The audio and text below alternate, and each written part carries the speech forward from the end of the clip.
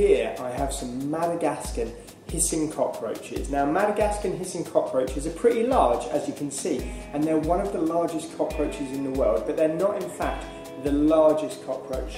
That title is held by the Australian burrowing cockroach, and it gets even bigger than these guys. Now, Madagascan hissing cockroaches, of course, are famous for making a hissing noise. It's where they get their name from, after all. And if you're lucky, I might be able to stimulate one of these guys to make a hissing noise for you. Now, cockroaches make this hissing noise by expelling air really, really quickly from small holes that line their abdomen called spiracles. Now, usually spiracles are used for breathing, so they're where air enters and exits the body of the cockroach.